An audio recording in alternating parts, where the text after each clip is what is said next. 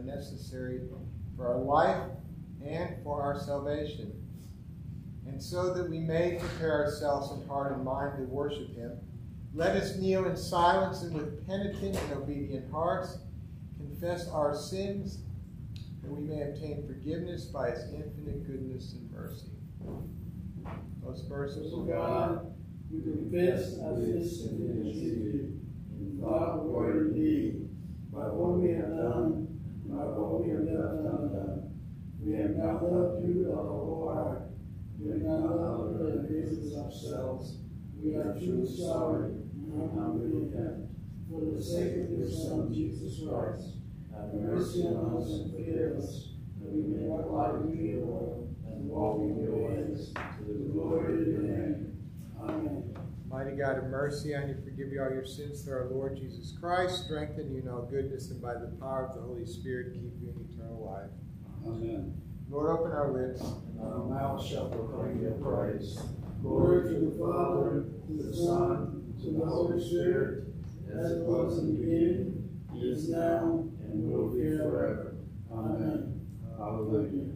Worship the Lord in the beauty of holiness. Come, let us adore him. Let us sing to the Lord. Let us shout for joy to the God of our salvation. Let us come before his presence with thanksgiving, and raise a loud shout to him with psalms. For the Lord is a great God, and the great King above all gods. To his hand are the cattle of the earth, and the heights of the hills that he also. His sea is his, for he made it. His hand is molded the dry land. Come, let us bow down and bend the knee, and kneel before the Lord our Maker. For he is our God, and we are the people of his pasture, and the sheep of his hand. Oh, that today we would hearken to his voice.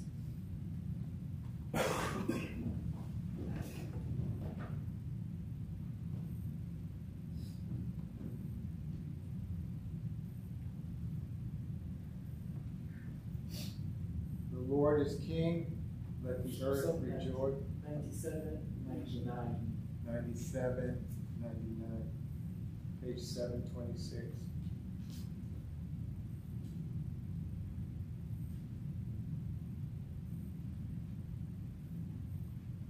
The Lord is King, let the earth rejoice.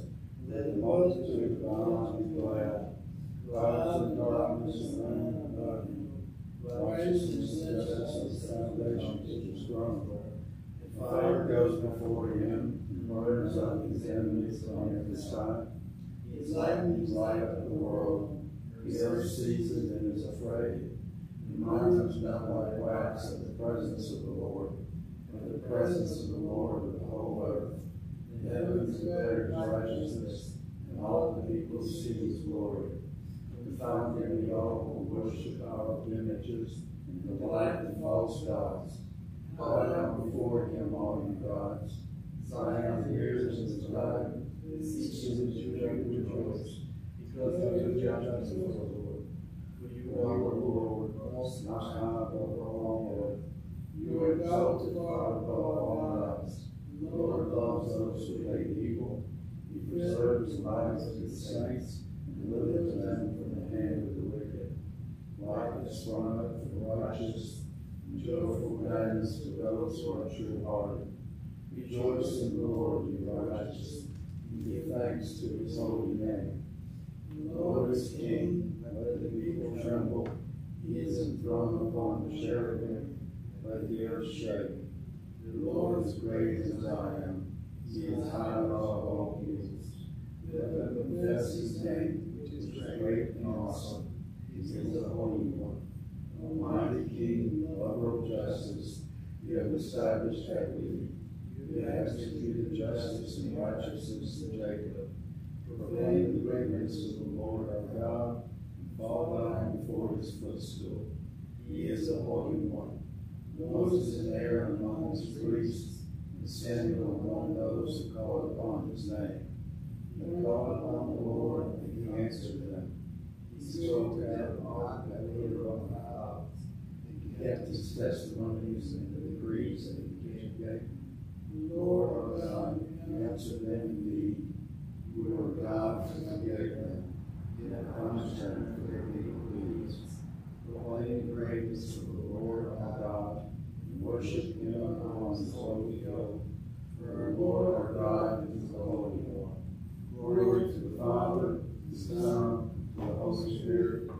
as it was in the beginning, is now, and will be forever. Amen.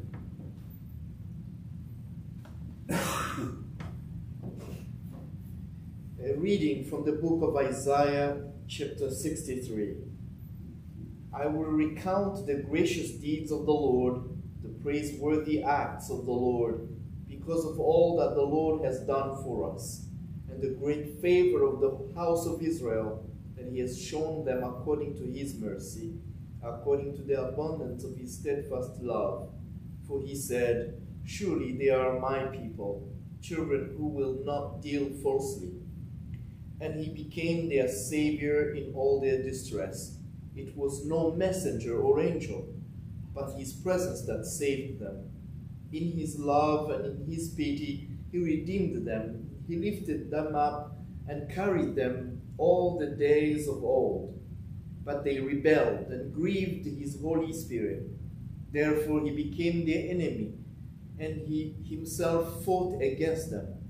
Then they remembered the days of old, of Moses his servant, where he is the one who brought them up out of the sea, with the shepherds of his flock, where this is the one who put within them his Holy Spirit, who caused his glorious arm to march at the right hand of the Moses, who divided the waters before them, to make for himself an everlasting name, who led them through the depth, like a horse in a desert. They did not stumble, like cattle that go down into the valley. The Spirit of the Lord gave them rest. Thus you led your people to make for yourself a glorious name. The word of the Lord. Thanks be to God.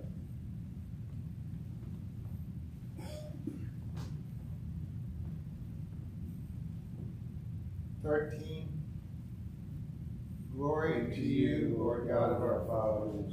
You are worthy of praise. Glory to you. Glory to you, great praise in your holy name. We will praise you and highly exalt you forever. Glory to you in the splendor of your temple, on the throne of your majesty. Glory to you. Glory to you, seated between cherubim.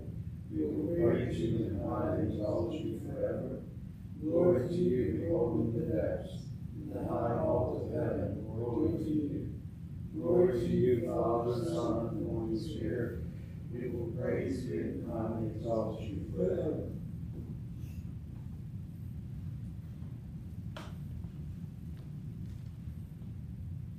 A reading from the Gospel according to Mark, the 11th chapter. On the following day, when they came from Bethany, Jesus was hungry.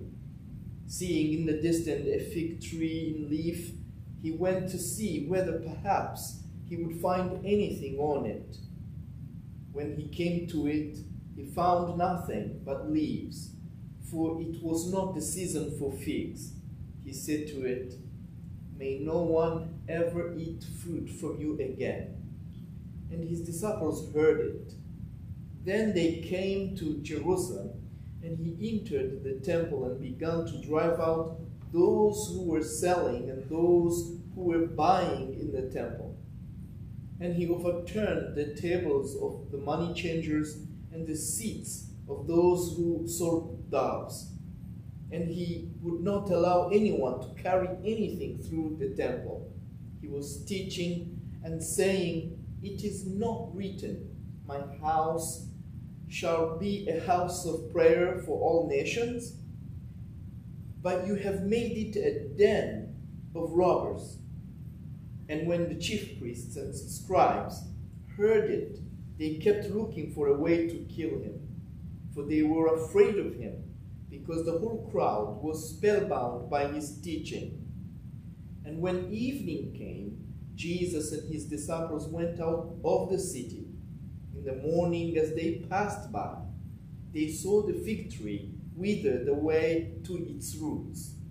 Then Peter remembered and said to him, "Rabbi, look, the fig tree that you cursed has withered." Jesus answered, "Have faith in God.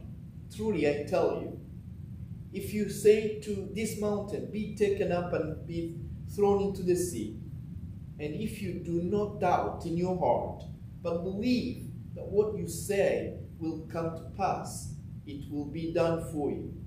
So I tell you, whatever you ask for in prayer, believe that you have received it, and it will be yours.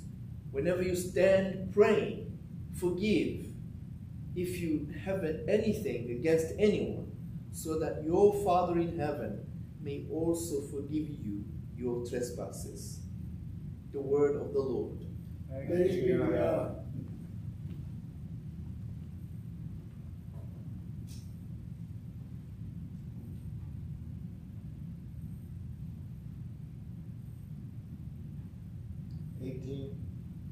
Splendor, honor, and kingdom power are yours by right, O Lord our God.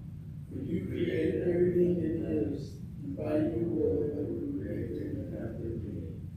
And yours by right, the land of the same. For your love and every need for God, from every family, language, people, and nation, the kingdom of priests to serve our God.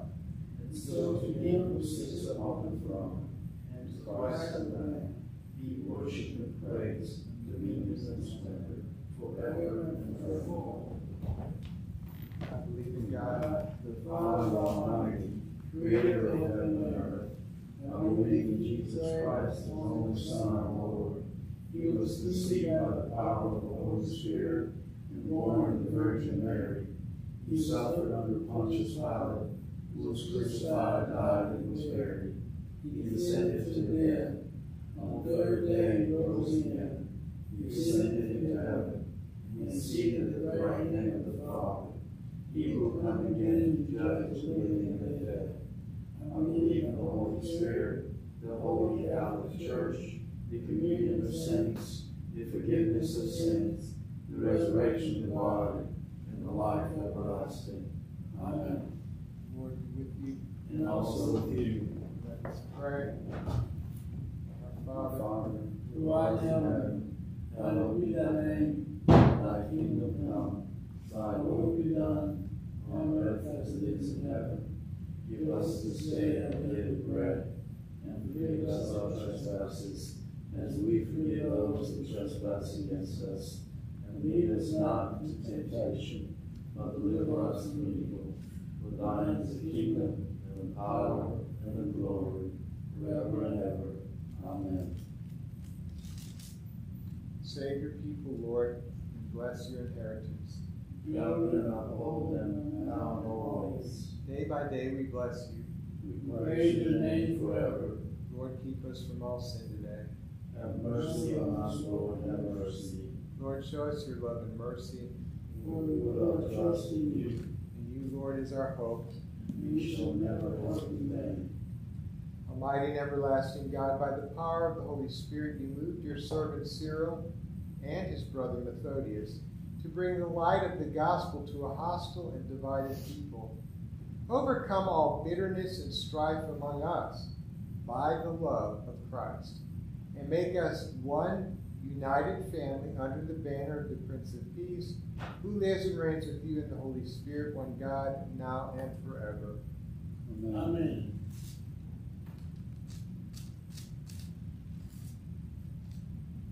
Almighty and everlasting God, by whose Spirit the whole body of your faithful people is governed and sanctified, receive our supplications and prayers which we offer before you for all members of your holy church, that in their vocation and ministry they may truly and devoutly serve you through our Lord and Savior Jesus Christ. Amen. We pray that the church would be one, holy, Catholic, and apostolic. We pray for the conversion and renewal of the church. We pray God's blessing on Lent. There would be a time of deep conversion and renewal for the church. We pray for the Anglican Communion, for the Diocese of Northern Philippines, for the Episcopal Church. We pray for the Diocese of West Tennessee, our Bishop Phoebe, Canon Sharon, for all our parishes and missions and those who lead them, particularly this day, St. George's Church in Germantown. We pray for our outreach partners and those whom they serve. We pray that God would keep them faithful to their mission and ministries. And we lift especially this day the Neighborhood Christian Center. We ask God's guidance of St. Andrews, consecrate us in holiness, and grant that our prayer, work, and study would glorify you and transform us. We pray for all our outreach partners, those whom they serve. We pray for those who come to us in need each day. We pray for those who find today a difficult time because of loss of loved ones or loneliness. We pray that your love would pour out into the world this day. We pray for the hungry, the poor, the needy, for those addicted to drugs and alcohol, for those who are in broken relationships. We pray, Lord God, for your name to be glorified among us this day. We pray now for your needs and concerns.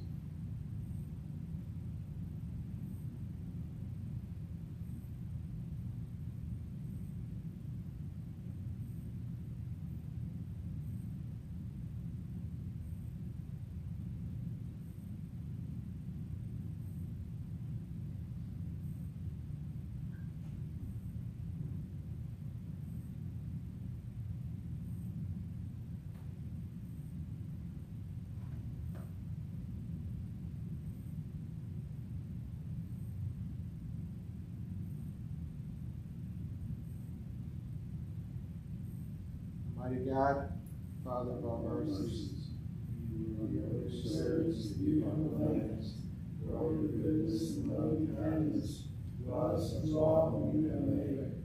We bless you for our creation, preservation, and all the blessings of this life.